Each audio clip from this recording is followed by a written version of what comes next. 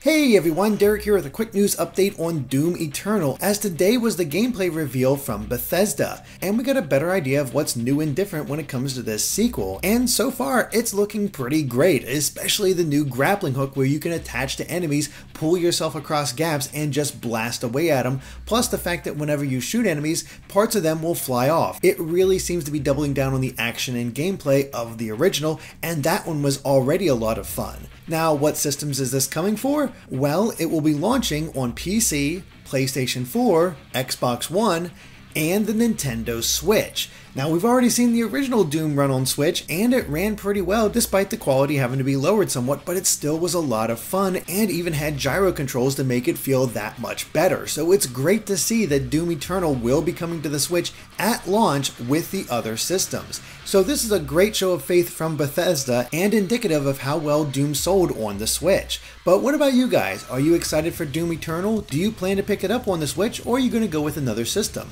Let us know in the comments, and of course be sure to subscribe to GameXplain for more on Doom and other things gaming as well. Until next time, bye.